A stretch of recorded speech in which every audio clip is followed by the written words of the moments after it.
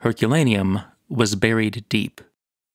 By the time the last pyroclastic surge roared down from Vesuvius and died hissing on the sea, the houses and shops were entombed beneath up to 80 feet, 25 meters, of hardened volcanic debris. So, when the city was rediscovered in the early 18th century, it was not excavated.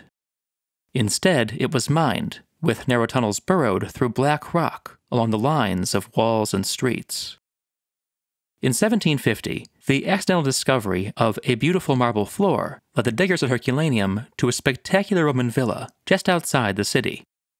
As the tunnels lengthened, it became clear that the building was enormous, with a facade extending at least 800 feet, 240 meters, along the ancient coastline.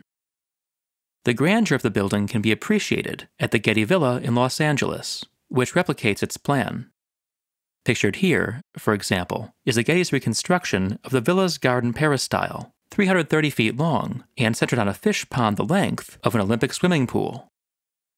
Even more impressive than the sheer size of the villa were the more than 90 busts and statues discovered inside, almost all of exceptional quality, like this portrait of Athena.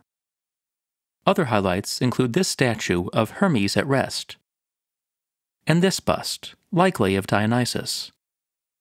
The villa contained more than a dozen portraits of Hellenistic kings, including this lively one of Ptolemy Appian, and, most majestic of all, this statue of a leaping piglet. The true treasures of the villa, however, only came to light after 2 years of tunneling, when the workmen began to encounter lumps of what appeared to be charcoal. Only gradually, and after many had been discarded, were these lumps identified as papyrus scrolls, carbonized by the heat of the volcanic debris. Some scrolls were discovered in the charred remains of a cabinet, and others in 3 carrying cases.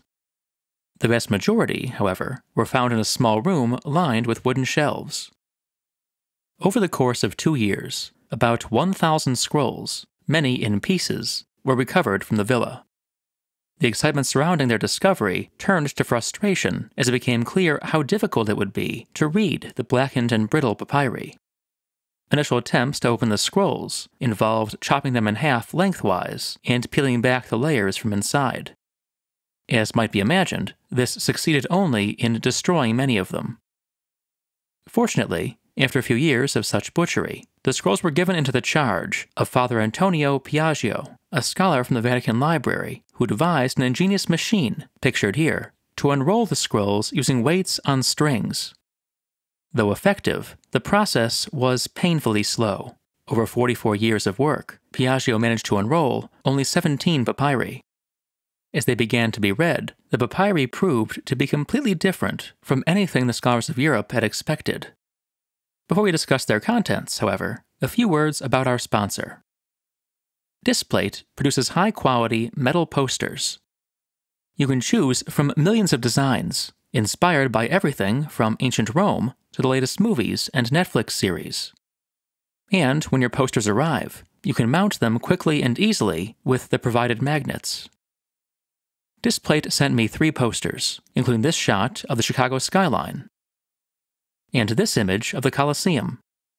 I appreciated the fact that I could mount both without damaging my walls or even opening a toolbox.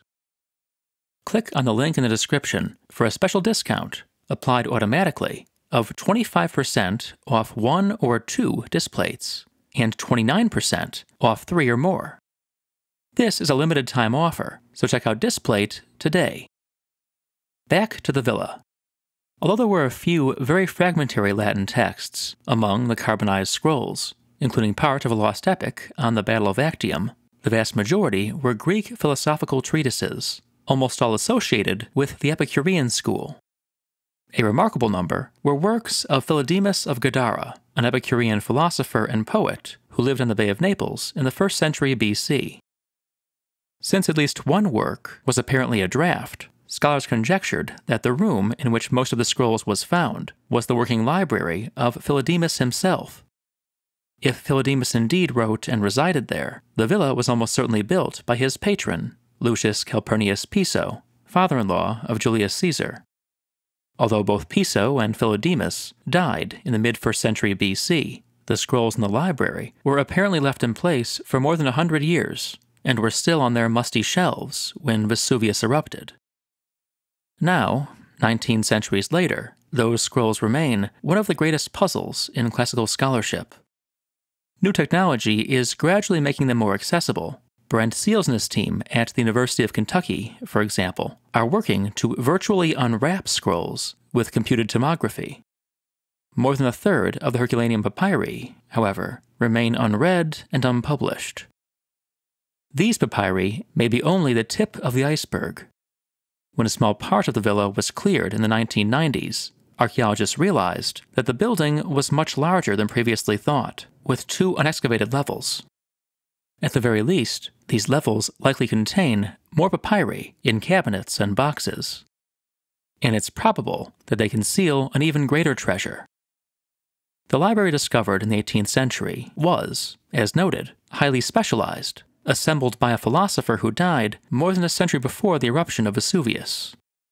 This, in other words, was not the villa's main library, which would have contained a much wider range of Greek and Latin literature. That library, with its thousands or even tens of thousands of scrolls, must still be buried. If those books are found, and if even a small fraction can still be read, they will transform our understanding of classical life and literature on a scale not seen since the Renaissance. If you enjoyed this video, please consider supporting Told in Stone on Patreon. You might also enjoy my book, Naked Statues, Fat Gladiators, and War Elephants.